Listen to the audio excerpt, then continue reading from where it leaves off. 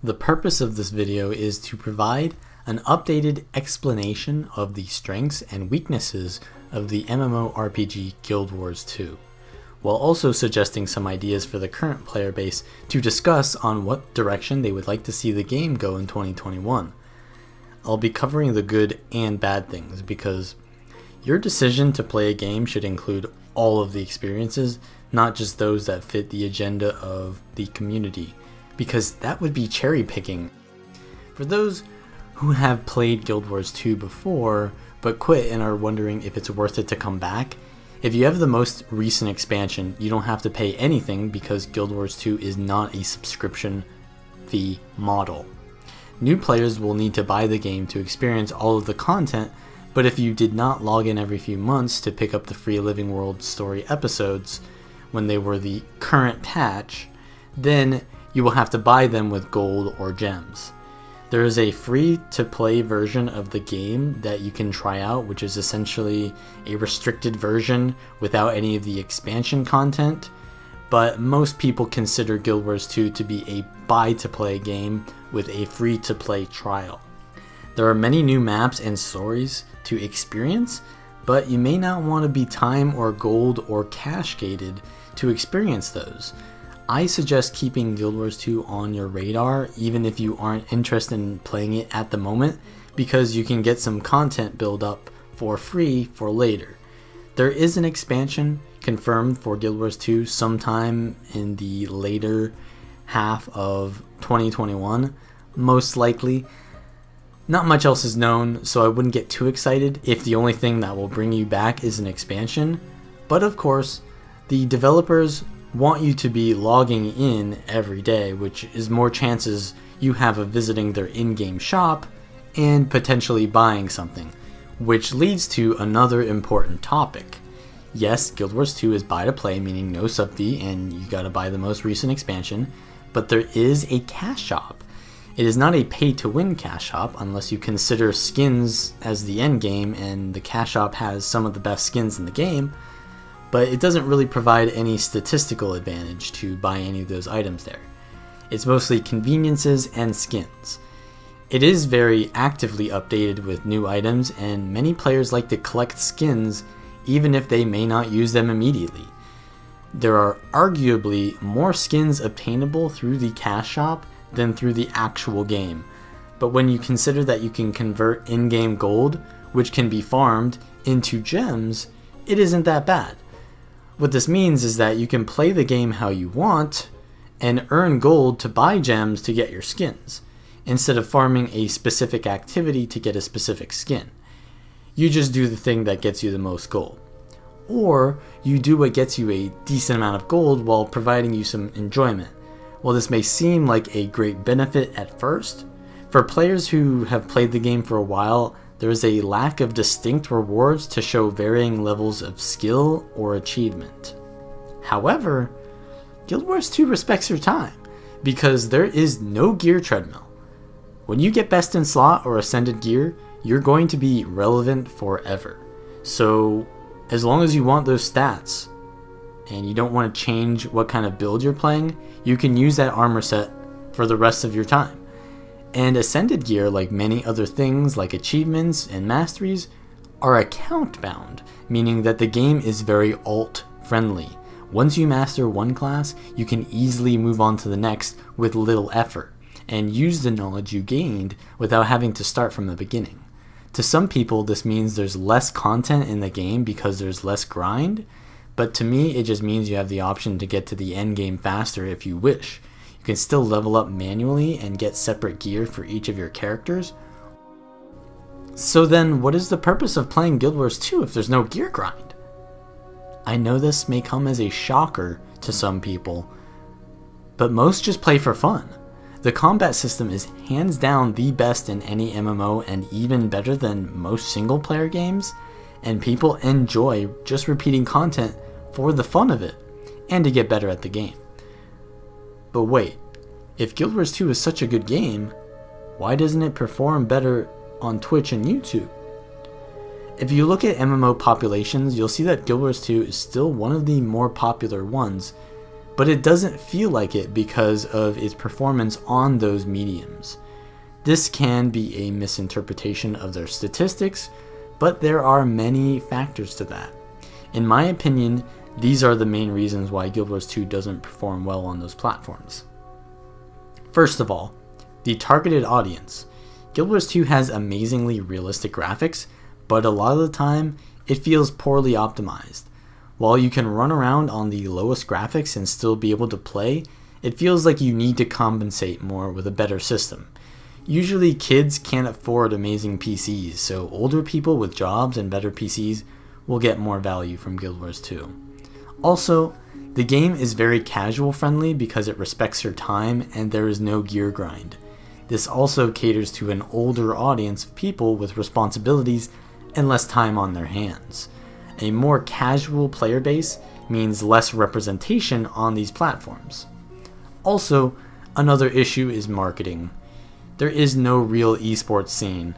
Whatever competition there is created by the community, which is fine because MMO and esports doesn't really work well anyways. What an MMO really needs is an immersive world, and while Guild Wars 2 does absolutely have that, its competition has a big advantage.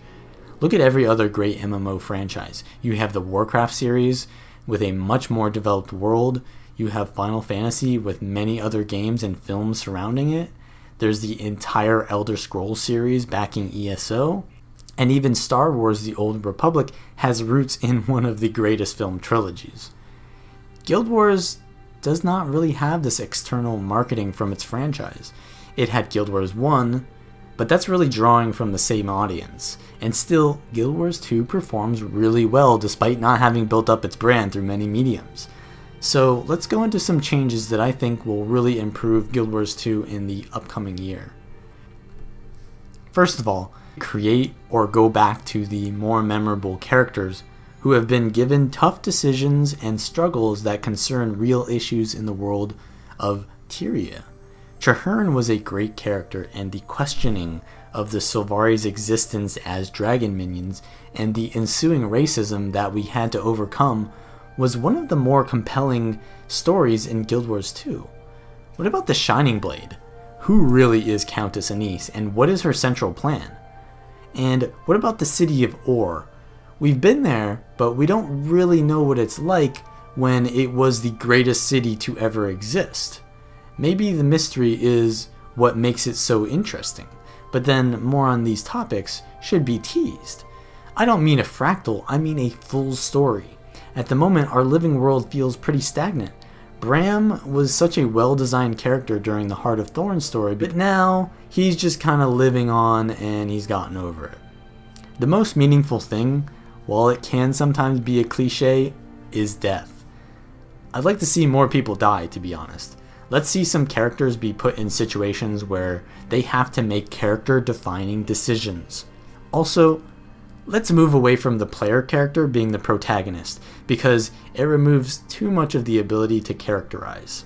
Let's put the focus on building other characters, and then allow the player character to make more meaningful decisions, like taking a side, and then seeing actual consequences that differ from the other path, not just the same content with the illusion of choice. Also, let's have a reality check on our player's power. We need to go back to being a nobody.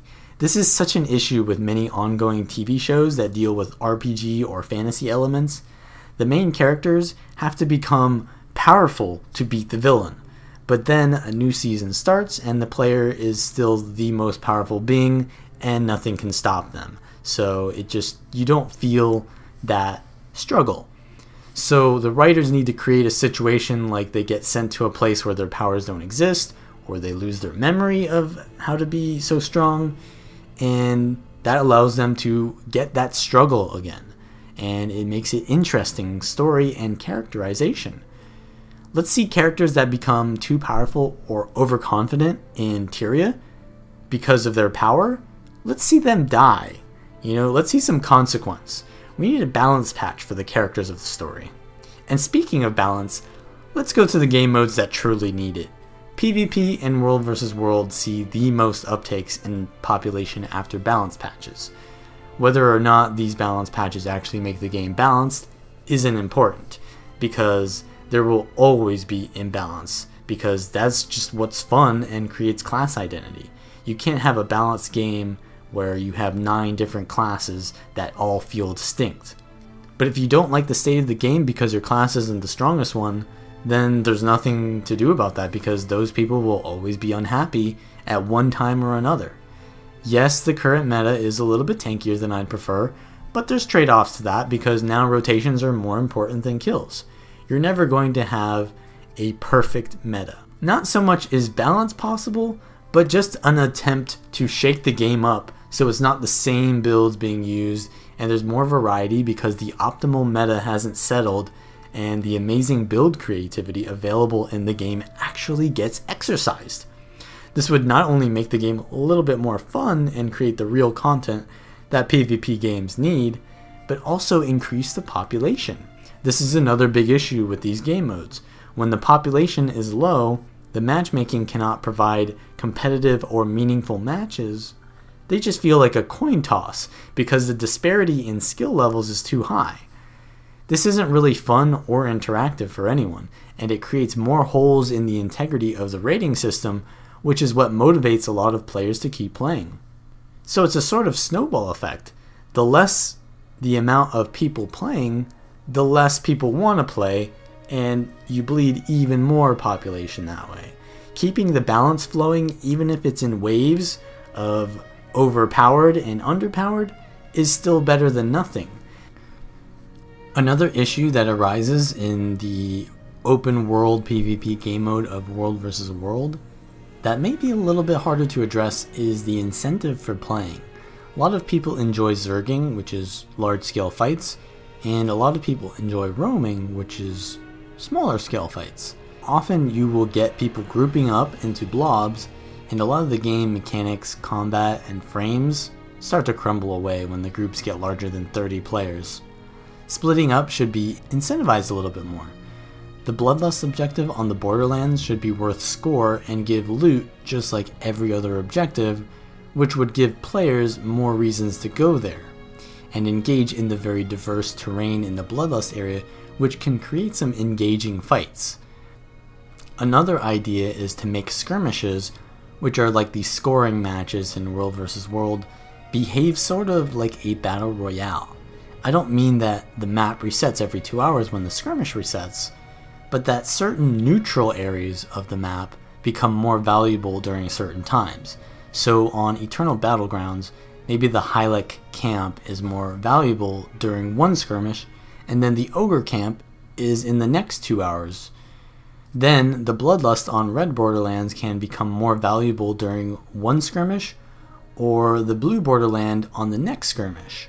This gives more objectives to participate in for smaller groups to allow them to contribute while also getting players to fight over objectives that are more diverse than just involved with sieging a wall and then killing a lord.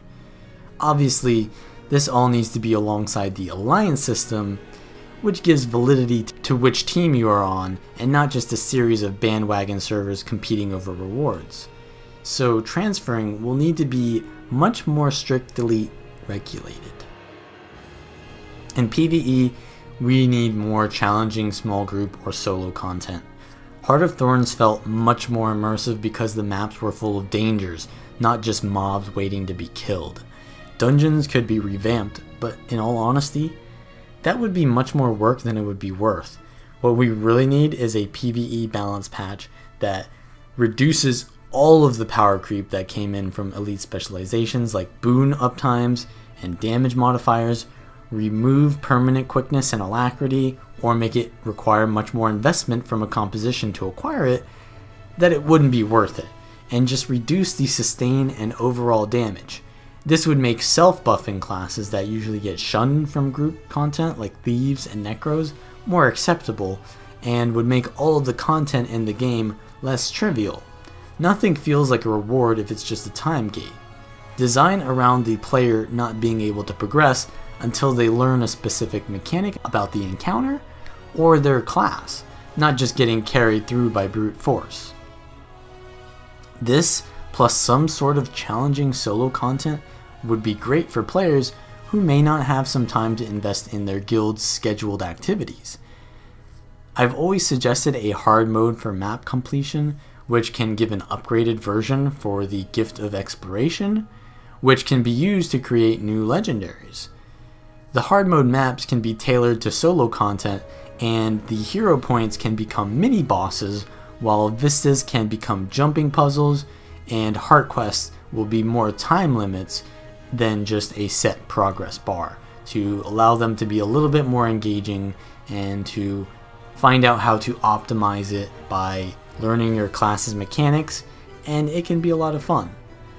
That's pretty much all I have to say, besides that if you're interested enough from this video in getting into Guild Wars 2, you can join my Discord to ask more questions, and if you want to buy the game, just go into the link below in the description. I'll also have a lot of links to other useful resources, and also if you have any comments or suggestions regarding improvements to the game, we can discuss that below as well. Subscribe and like the video if you want more of this kind of content, and I'll see you next time.